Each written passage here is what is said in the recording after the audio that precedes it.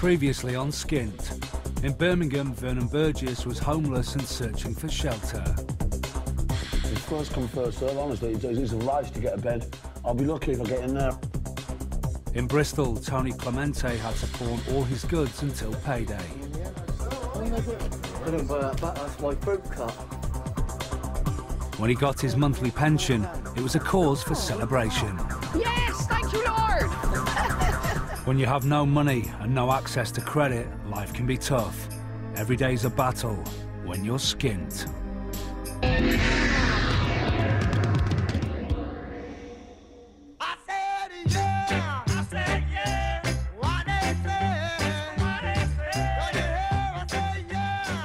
Vernon Burgess hasn't had to look too far to solve his housing problem.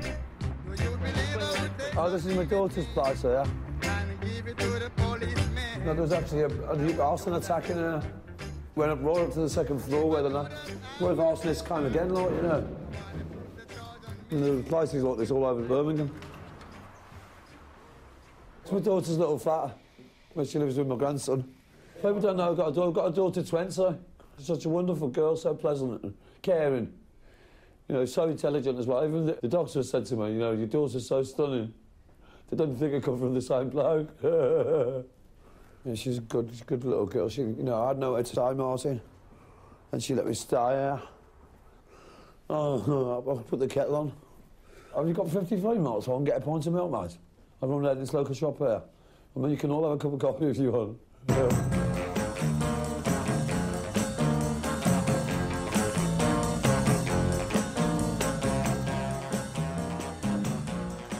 Kath and Tony got together 6 months ago and have been struggling to make ends meet ever since. Today, though, they have a more pressing concern.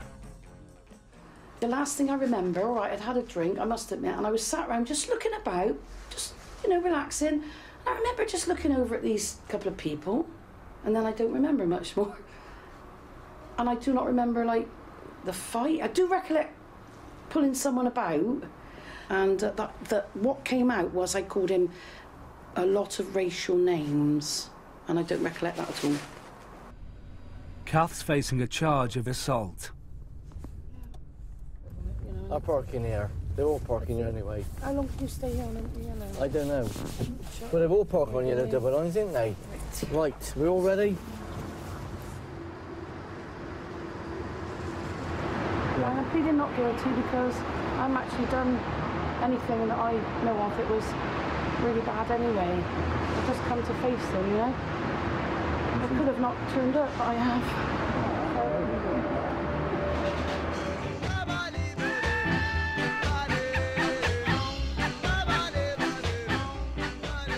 Vern's off to his day job.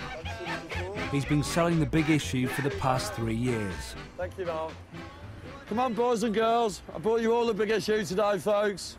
It's more fun than your son. It's less stress than your Express. But it's easier to read than the Times.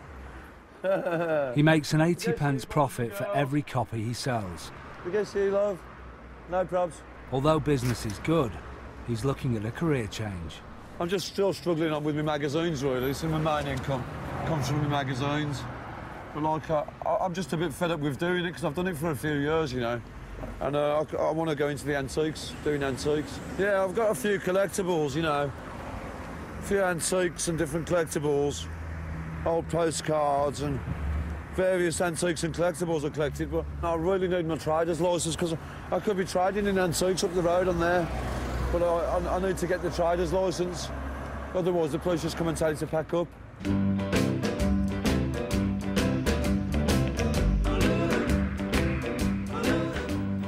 Kath's a free woman, for now. We're back on the 16th. You want to tell him? Back on the 16th, and they will reconsider it again. But I don't think a lot is going to happen. It's just going to be probably a caution. So I'm back on the 16th. I could breathe for a couple of weeks. Innit? But there's more trouble around the corner. Why am I rushing? The car. What about the car on the line? The car had been there too long. Oh. Was that there in it? Maybe wasn't out there. It better be. Was that there in it? We can't find the car. He's had it too, I haven't. Hey? I thought it was down here. Do you know what? This has got to be a sick drink. I can't stand how you put it away. Well, I think you better wake up to the fact your car's gone. Where's the police station to? Well, I would find it because you know what? I'm going home. I've had enough. Oh. I've had a bloody enough of you.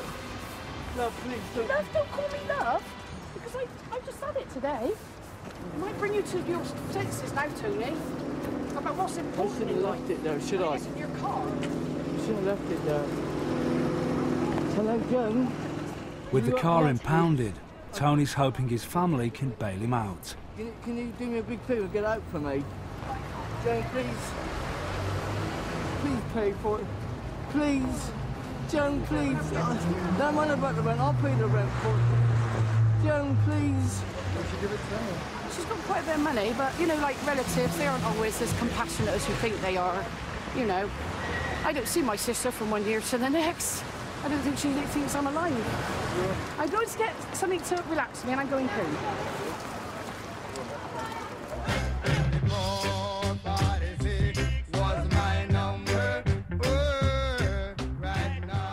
Vernon's taking his first steps towards the new venture.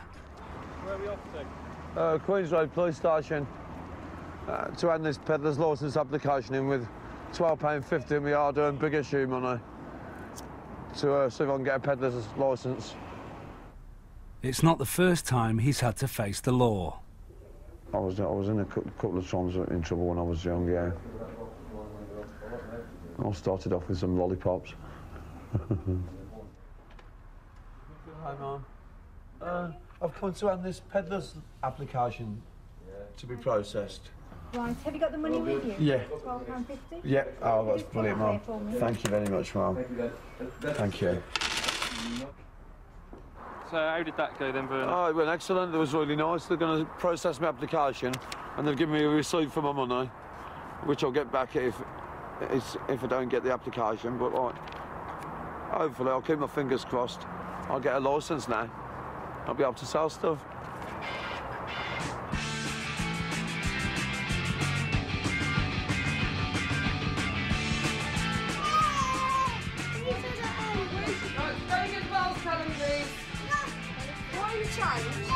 Tara Walsh has her hands full. Her income support has to feed 5 hungry mouths. 5 kids: Kieran, Callum, Declan, Connor, Becky. Yeah. Yeah, kids should have mum and dad, but I'm mummy and daddy.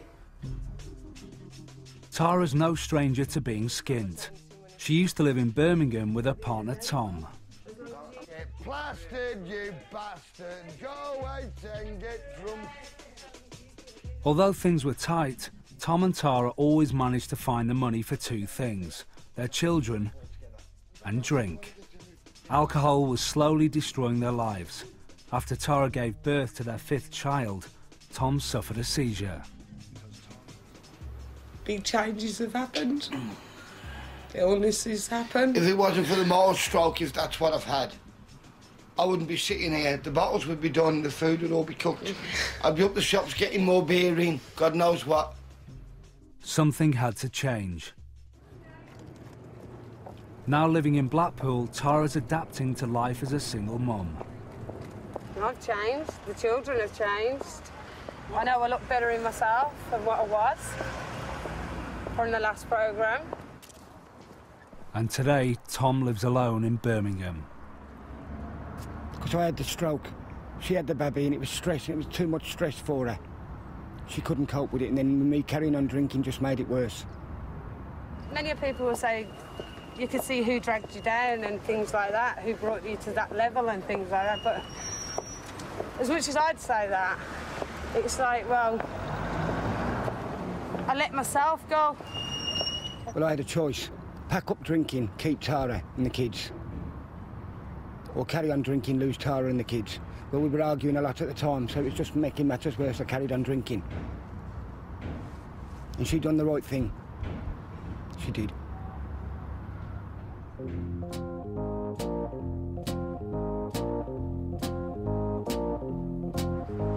Tony's rescued his car, but it's come at a price. £135. My ex-sister-in-law, her husband lent me the money. There wasn't nobody else to ask, so they helped me out that big favour I had, and I needed a car to get around. £135 is another debt that they can't afford to pay. To raise some money, Tony's off to an old haunt, cash converters.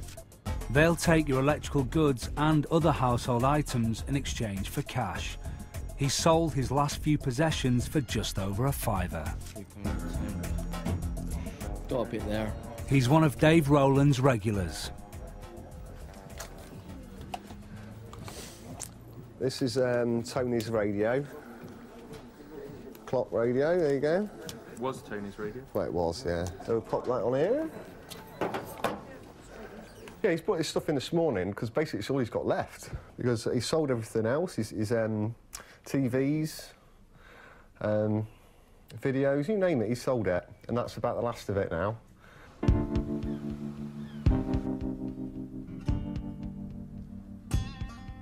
With no income other than Tony's small pension, Kath's trying to get them back to work. My name's Kathleen Hime. I've done a lot of fundraising in my time. I used to have money. Not a lot of money, but it was enough to tie me over. But I was going out every weekend down to a nightclub. Used to enjoy it, but now let Kath move in.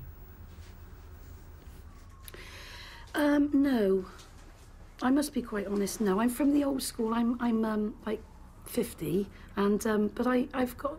Everybody says my telephone manner is really good. There ain't a lot you can do when you're skint, is there? There ain't a lot you can do. You're skint, ain't you?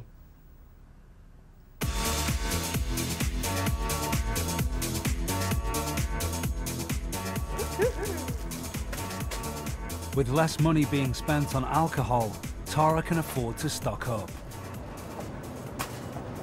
Do you have more money that you're not with Tom now, or less? So how does it work out for you? I have a lot more. On a weekend, me and Thomas would be going to the pawn shop because we've got no money, and like one of us would want a drink, or, you know, well, basically Tom would want a drink, and then I would have a drink with him because he's drinking. So it was just back to the normal mode again. On the monthly pay, I go mad. I really do. I could go to the counter and shite myself in a minute without being funny.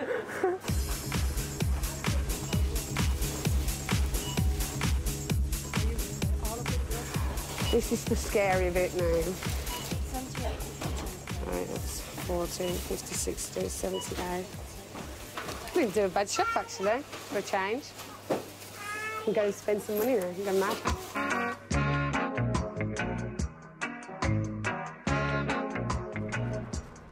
Vernon's been buying goods fit for a king. He's hoping that his speculating will result in some accumulating. Collecting a few things around all the research shops, because what I'm going to do is go to the auction house. So like, I'm trying to change my stance a bit by going to the auction houses, because it's all proper name stuff, what I'm picking out. And it's all in the books of Miller's guides. I've got the antique collectibles guides of Miller's, and you just look in the index at the name of the stuff and you can look it up straight away. How much do you think you've spent on stuff? I spent about 80 to 90 pounds on stuff in the last 3 days, out my earnings. And I bought stuff like this, like it's similar to Clavis Cliff, but it's DC.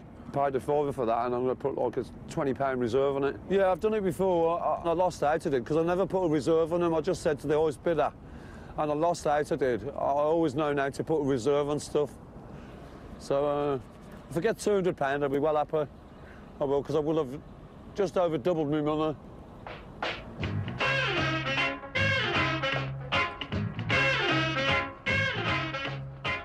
The local auction house will reveal just how precious his collectibles are. I've been actually collecting stuff since I was 11. Stamps and coins and postcards, and with my mother I used to collect.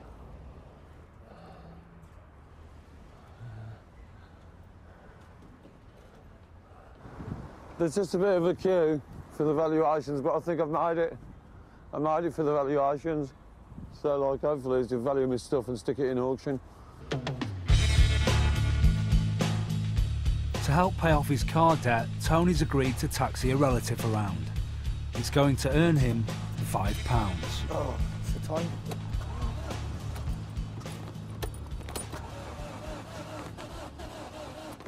That's better, isn't it? Cars. Who'd have them? Give a fag. I get stressed out.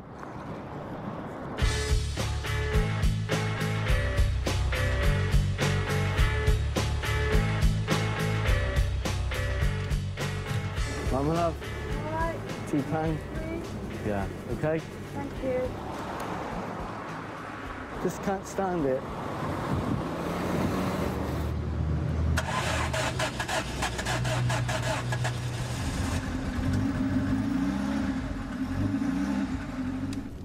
Tony's in business. All right, thanks a lot. Bad news. None of it can go in the auction. It's not good enough for the auction. The values are too low to put into auction. You've got to come up with better stuff, he said. He said the postcards was like £5 for the lot. I must have paid £1 and 2 each for them. So I spent about £30 on them. It's wasted. Well, if I get my trader's licence at the Royal Mile in a bit, and my trader's licence has come through from the police, I'll be able to do them on the street anyway, so I'll get me money for them, by hook or by crook. But yeah.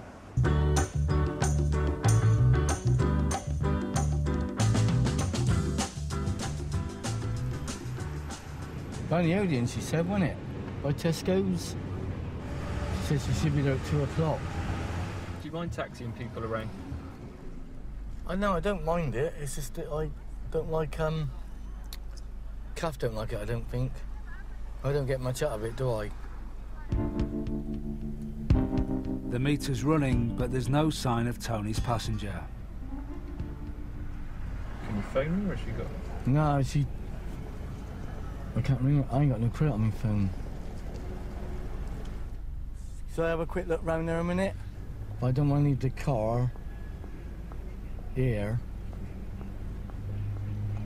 They might tow it away like they did last time.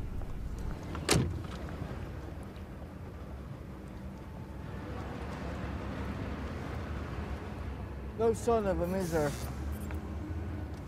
They're not here, are they? That's cost you now, though, hasn't it? Yeah. I think it's on my nerves a bit. Goes all the way down, and what a waste of power I wasted there.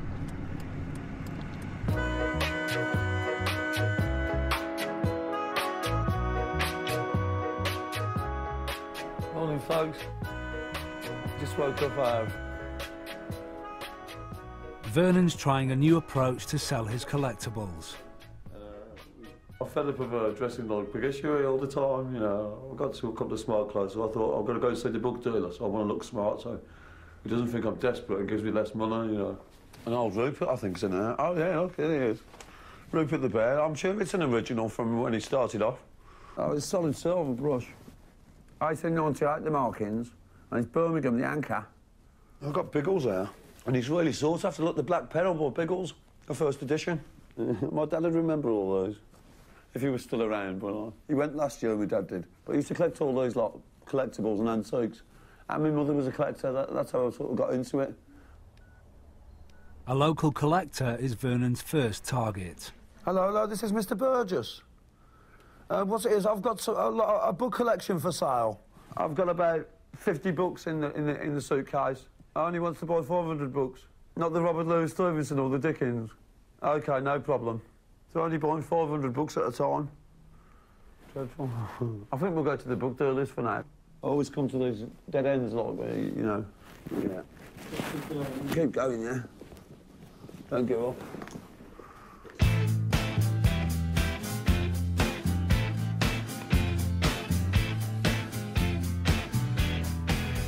Tony's home empty-handed, only to find that Kath has her hands full with a drink. You're different than me. You're happier when you're drunk.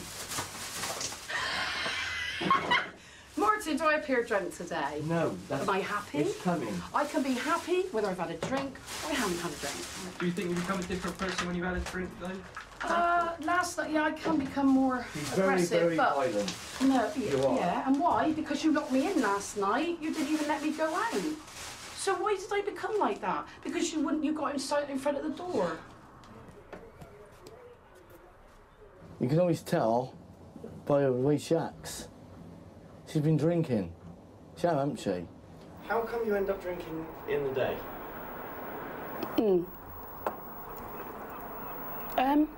I always said to people, this is equivalent to a fag. I don't smoke, John. I never touched cigarettes. I've never touched crack cocaine. I've never touched any drug substance in my whole entire life. And that's no excuse, but I don't know, it's the effect, I think. It just makes you relax.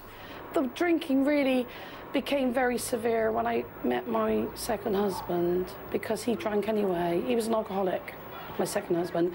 And it didn't help because he used to drag me in all the pubs. He'd say, oh, come on, have an orange juice. Then he put some brandy in it.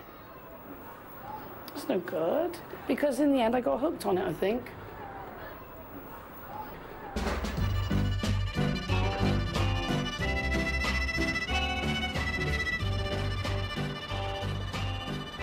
Pretty true, so I don't think I'll get as much as I expect. Hold on, I've got some books I have, though. There's some Robert Louis Stevenson and Dickens' books in there. Biggles. There's that one. Yeah, I'm afraid that most of them are no commercial value, really. Yeah. They're just ordinary, popular reprints of things, you know. Yeah. So nobody would really be interested in giving any money for them. No, I okay, suspect, darling. so. No problem. Thank you very much, Stu. Nice to meet you. Thank you. So I told you I always come to dead ends. Never mind.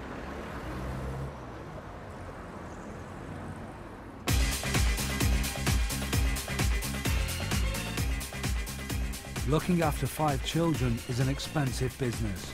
To fund the weekend away, Tara had pawned all her valuables.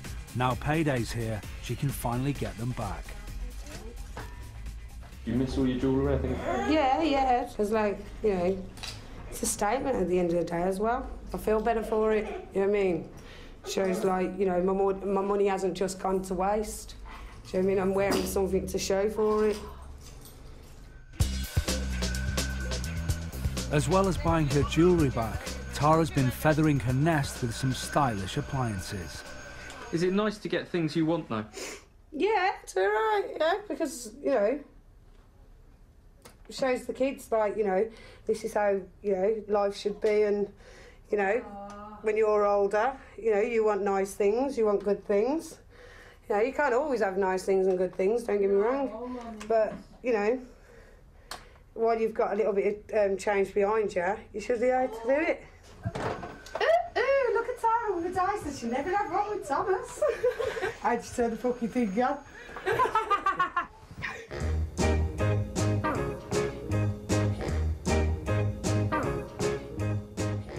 Tony and Kath have finally heard some good news which could sort their debts.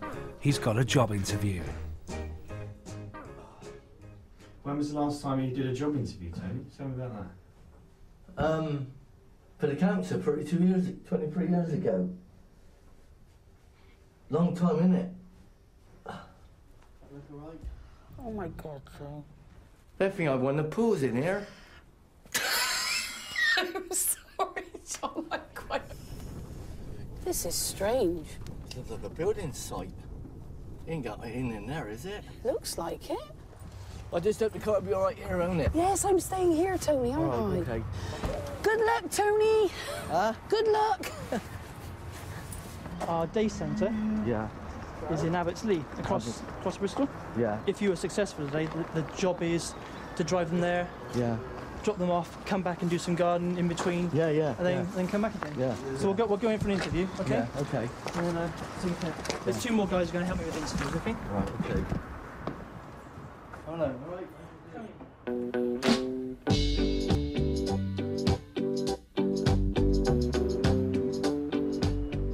Vernon's found one last shop to try and recoup some of his investment.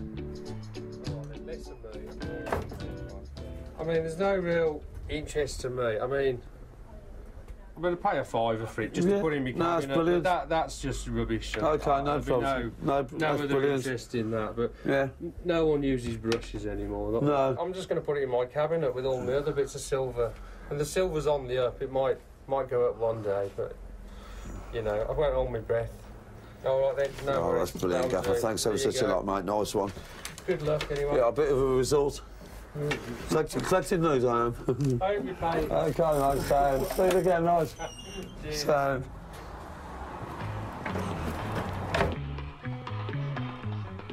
Tara's kids are back from school, and they too have a treat today.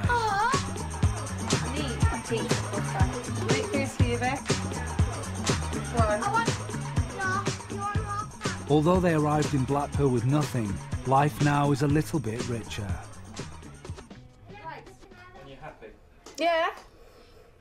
A lot happier, a lot happier. A lot more freedom in my life. You notice, look. You got your rings back! Yeah. Once Connor's gone to nursery and things, I want to get back onto my education and things. And just get on with life. But that isn't so easy for Tom, who's currently living in a hostel. I'm trying to move on and do my own little thing without bothering anybody. And the last thing she needs is me banging that door every weekend. Just upset the children, upset her, upset me. You were together for so long, weren't you? We were. Did you think it would last forever? Yes, I did. I thought we'd have grown old together, but that's life. So what do you guys think of your new house? It's excellent. It's wicked, man!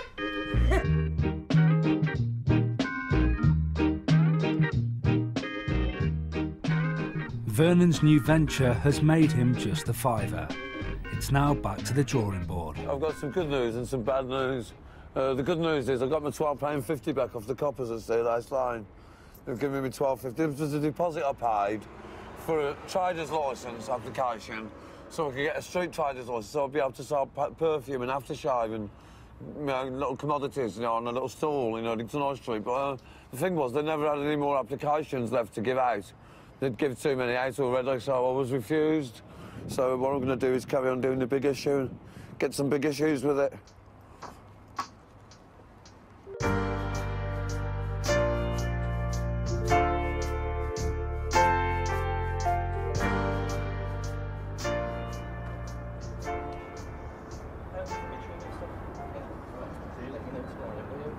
Yeah, I'll we'll either ring tomorrow or we'll let you know tomorrow. Yeah, thanks very much. Nice to meet you. Yeah. Nice to meet you. Okay. I'm proud of you. Have you got a chance? You've got a chance like everybody else has got a chance.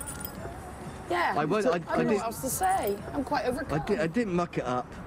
Oh, they like me so fine, much. yeah. I got to give you a kiss. They like me a lot.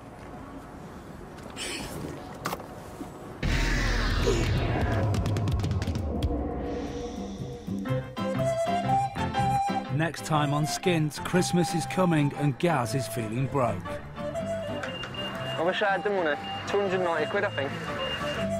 We meet Nick Faber, who is feeling rich. 75, 100, 103. I'm up by about £5. And Vernon's newfound talents are proving profitable. 6 quid, 7 quid. I never used to be able to play at all.